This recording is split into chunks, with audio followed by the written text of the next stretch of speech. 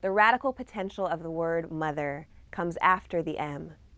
It is the space that other takes up in our mouths when we say it.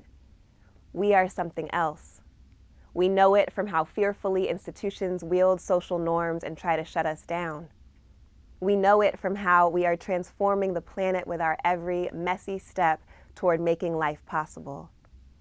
Mamas who unlearn domination by refusing to dominate their children, extended family and friends, community caregivers, radical child care collectives, all of us breaking cycles of abuse by deciding what we want to replicate from the past and what we urgently need to transform.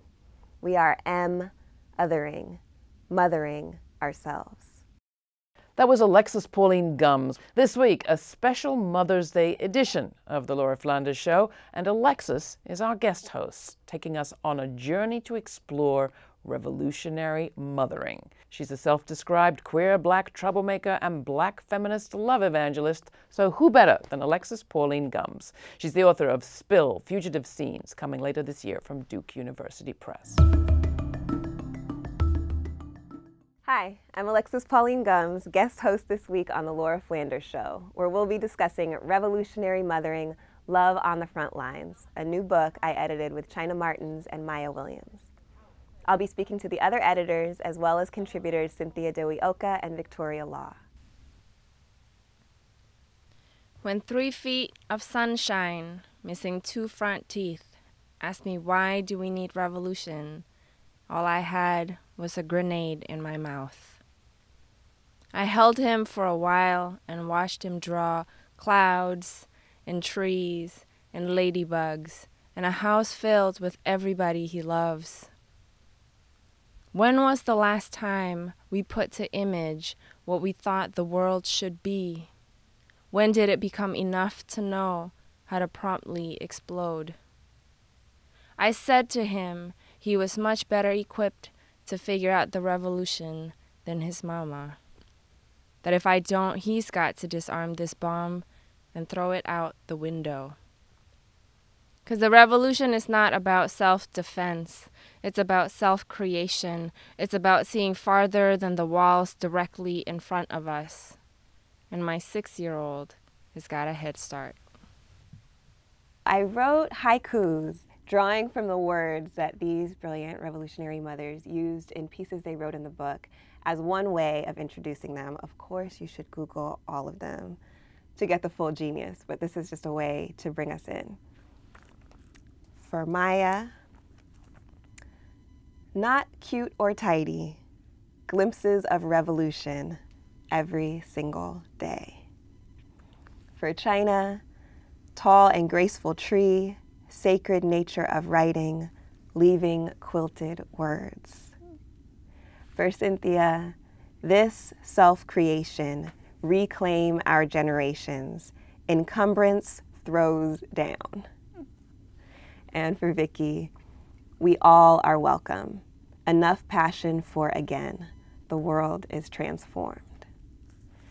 So those are 17 syllables from each of these writers in the anthology Revolutionary Mothering. Obviously, you want to read all the other syllables because they're amazing. And as we bring this revolutionary mothering genius in, I just wanted to ask each of you to invoke somebody who's not here in the studio with us, but who to you represents revolutionary mothering. If you want to shout out their name and maybe how they taught you what revolutionary mothering might be.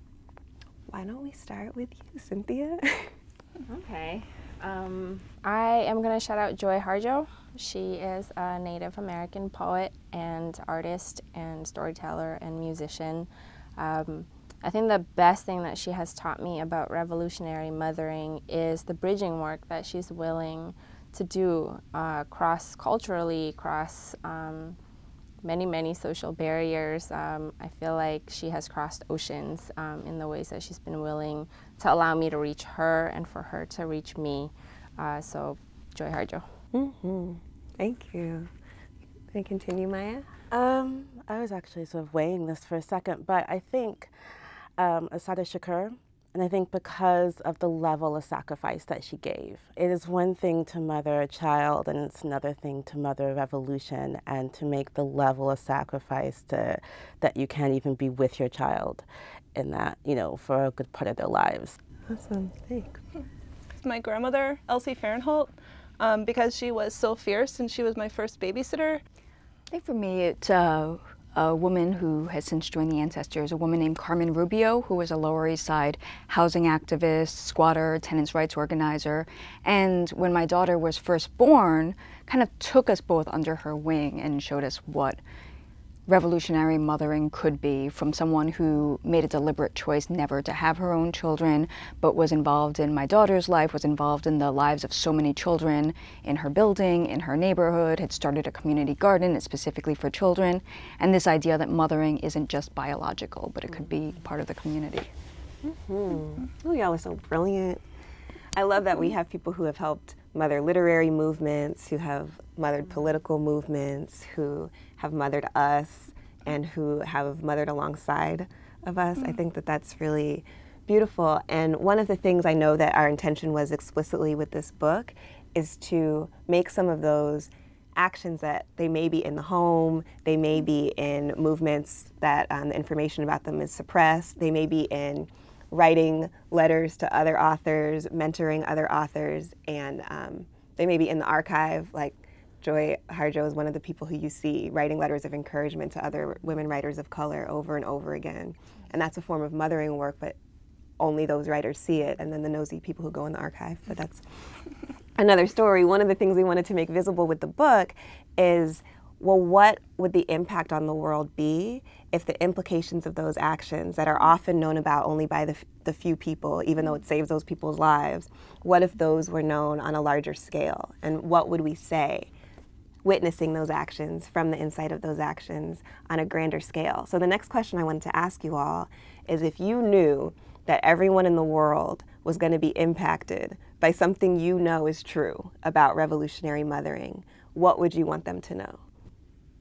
I think I would say that, and I think I've said it before, it's sort of like, I'm going to get this tattooed to me the amount of times I've said it, is that we are not the ones destroying the earth. Like, I think that for me is, I think that there's a lot of, I mean, you talk about the 1980s and Ronald Reagan, you know, you can talk about the welfare mother, you can talk about how immigrant mothers, you can talk about how poor mothers are always the ones who are castigated, and their children, of course, because, you know, all they can do is give birth to is, quote unquote, more problems, that they are also blamed for, you know, everything from economic, you know, from the economic crisis to the environmental degradation, you know, and I just really always want to be like, we are not the ones who are destroying this earth.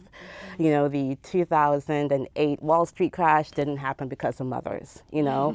Like, we are not the ones who have been pumping poisons into the earth for the past 150 years especially. You know, we are the ones who actually are standing on the front lines. We are the ones who are actually the ones who are the most impacted by these, you know, horrible decisions. We are the ones who are actually at the first place for having to deal with it. You know, there's a reason, for instance, that, you know, Black women have an infant and maternal mortality rate that's somewhere between 2 to 4 times higher than other people in the country.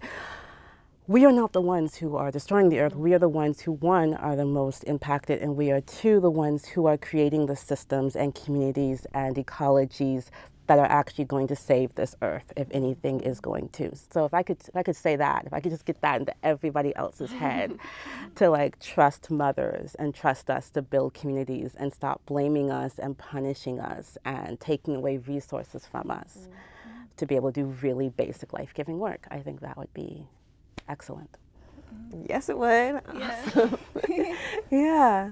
Other folks, what would you say? To change revolution style now, like everywhere, all around you, there's invisible mothering labor going on.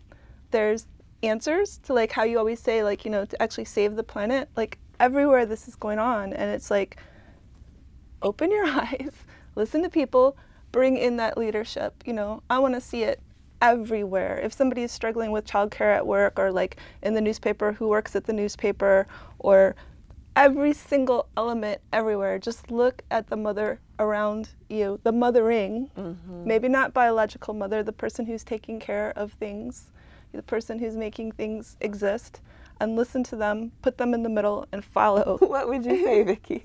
I would agree with China that it's not revolutionary mothering, it's not biological, so we need to recognize that it happens all over, it's crucial, and it's doable. So you don't have to say, well, I'm not a mother, or I'm not a parent, or I don't have children. It's something that anyone can do, and it's this revolutionary act of being in community and being part of a community, and it's not an isolated nuclear family instance that some people supposedly choose to be part of and some people choose not to be. Yeah. And what would you add, Cynthia? I mean, kind of building off of everyone, I think there is no movement without mothering. So, you know, I think that it's really, really important for organizers, for thinkers, for scholars, for cultural workers, struggling for change in this country, in the world, to really recognize that that we need the buy-in and we need the centrality of people who are caregivers. And it's not an option, actually, because you cannot sustain your movement without that practice, without that expertise, and without people training other folks inside of the movement to become proficient at mothering, to be able to do that with each other, and to kind of, because it really is the practice of continuing. And transformation doesn't happen, like it doesn't happen like that, right? Like we wish, but it doesn't. It happens in this reiterative way. It happens in this kind of like in the mundane repetitions. It actually doesn't happen in the giant eruptions. Those giant eruptions can signal that there are like major issues at stake, major rifts at stake, but how we actually pivot from that is in daily practice, and that is nowhere better embedded and better established than in mothering practice. So I feel like it is imperative for movements to really take that seriously. You won't exist without mothers. Absolutely. So those people who are going to make T-shirts to fundraise for the Revolutionary Mothering Tour, we are not the ones destroying the planet. We are everywhere. We are everyone. There's no movement without mothers. Those are all great T-shirt ideas. I'm just letting whoever's watching know that. And then the last question I was going to ask actually draws on what you were saying, Cynthia, about those intimate, mundane moments where this revolutionary work is always happening. And I just wanted to ask you if y'all would be generous enough to share something that you've learned in the intimate space of mothering your children, like something that your child has taught you recently that is transforming the way that you think now. Can we start with you, Vicky? Yeah. So my daughter is now 15, and what I've learned, you know, over and over and over is that even though she's a teenager, which means she's developing her own personality and she is her own person, everything that we've done together has been like has built a foundation for, like the things that she believes, the ways that she acts, the ways that she reacts to injustice. And it may not necessarily always be like what I would do, like in my, very correct political way, but, like I can see the ways in which she has taken in those values and how she acts upon them. Cool. And Cynthia, what's something you've learned recently? Something I've learned recently from my son, he's turning 13 this year, and I'm very proud of him. He wants to be a musician. And very recently, he successfully crowdfunded nearly $1,500 in order to purchase a mellophone, which is essentially a French horn for a marching band because we couldn't afford it. So what I learned from him, watching him in the past few years, is, and I think in particular mothers have been so deeply conditioned to not want things, right? To feel like when we want things, it's wrong or it's indulgent. And I learned from him that we should want things, that we should follow our passion, that we should involve other people in the pursuit of that passion, and that we should take pride in the things that we are passionate about. And that seems so simple, But it was a very difficult lesson to learn. I was a young mom. I had my son when I was 17. So the messaging that I heard from all around me, I had to hide my pregnancy the whole time I was pregnant, was be ashamed of who you are. Be ashamed of, I mean, I still have questions and worries about showing up at public events for my son because it's, you know, you're always like, really, he's your son? How old were you when you had him? And that's always the first question that happens. And then after you answer that question, all of the judgments that come after, right? So I think, you know, he has been so open and brave about who he is, and I am taking notes. I'm taking notes on being strategic and naming the things that you want, because that's something I've seen from him, is that every stage of his life he'll be like, these are my goals now. These are my goals now. This is the person I want to be. And he's always identified that. And it took me a long time to answer the question, what do I want? Right. So, yeah. Beautiful. I mean, I already said you all are brilliant, but I can never say it too many times. I think that there are going to be a lot of people watching this who are getting affirmation from what you've shared already, certainly from what you've shared in the book, about their revolutionary mothering work, and whether that work is showing up, or those revolutionary mothering actions are showing up in organizations or in their families, or really with their work to remother themselves and to think about how that could operate revolutionarily. If you could offer like a one-sentence affirmation for somebody who might be watching this, who might want affirmation to take them through, like something they could put on their mirror and see themselves through that affirmation, as opposed to through the different judgments that we talked about, through the oppressive narratives that we talked about earlier, something to displace that. What would you say to that one person who is wanting to sustain their revolutionary mothering work? That you are perfect. You know, that's like the ultimate mothering, the ultimate like look of love. Yeah, beautiful. Thank you for that. What would you say, Cynthia? I would say, when you think you're empty, you're not. What about you, Mai'a? What would you say as an affirmation? I think I already said it. I think I said I would get it tattooed, which is, we are just not the ones destroying the earth. And what about you, Vicky? What would you say as an affirmation? What you're doing, no matter how small it seems, is actually really important. So thank you all so much for your generosity, for your brilliance, for transforming every positive and negative experience that you've had into wisdom that is shareable in the form of this moment, this show, but also in the form of the book. And if folks want to find out more about revolutionary mothering, you can go to this bridge called mybaby.wordpress.com, see where we're going to be on our national tour, and find out more about the book itself. And you can also see more at lauraflanders.com. For Ebony Wilkerson, a Black mother who drove herself and her children into the Atlantic Ocean, saying she was taking them all to a better place. 1. How can I protect them, says the pregnant mother, 3 children behind her, brown as ever. Minivan plastic, right-handed lever. We will be okay as long as we're together. She drives out of town and then drives to her sister to dodge all the demons that twist her and twist her. Ebo ungrounded, the people could fly. Not in a Honda Odyssey, but she had to try.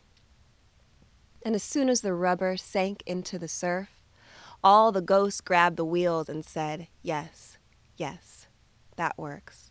Come home. And the seafloor scattered, the large and smaller bones of all those other mothers who didn't swim, and their kin. 2. Is the walk-on water gene recessive, regressive, repressed by the stresses of modern minivan life, a passed-on secret activated by a serum in the heat of the blood of abused wives? And what is the crazy part? To believe the weight of metal and plastic can float? To remember what it feels like to be shackled in a boat? Or to think there is a better place underneath or across, some way to get back, when we're lost. 3. Mom is crazy, they tell the police. She's trying to kill us. Have you ever felt that? The most scared I've ever been in my life is in the back seat of an SUV driven by my mother in rage. I have known she could kill us all with the same thick, wild determination she used to get us here. All this huge car metal and no way to escape. The hurricane cycles of abuse, the repeated betrayals. Single mother, broke breadcrumbs, breed real demons that are not us. And they don't stop screaming. It's just that most days, something else is louder. Call it love, or inertia, or luck. Have you ever seen a woman drive like capitalism is chasing her off the edge of herself? Kids in the back, purse in the front seat. I have. And I am a pretty strong swimmer. But still. I was in a car when I first heard your name, nowhere near the beach, and I had to pull over. 4. How many women have wanted to take their jewelry off, dive back in, take their children with them to where everything is eventually warm enough, big enough, deep enough to save us? If you listen to everything the ocean has to say, how can you stand it? How can you stay? Heavy swimmer bodies remember wet, dark places that held us when we were ready to transform. Gut brave enough to breathe a different way. 5.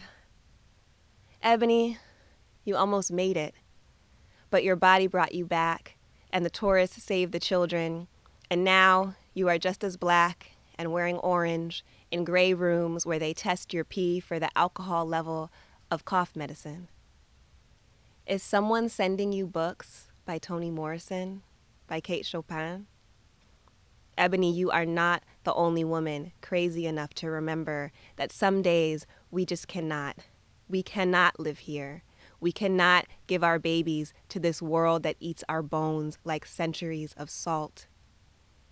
And I am sending love to the South Carolina centuries that protected the part of you that hears the ocean and believes there has to be a better place, even if neither of us can see it from here right now. And to your babies who survived, they will one day understand.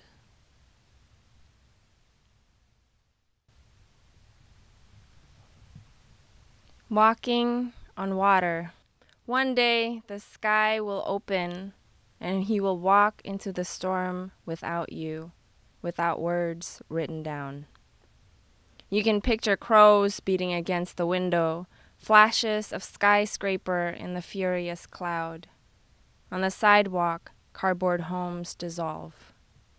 You are afraid he will find his father amid the shaking branches of bone, though you've tried to whittle him like an arrow. Look straight ahead and feel which direction the wind is blowing.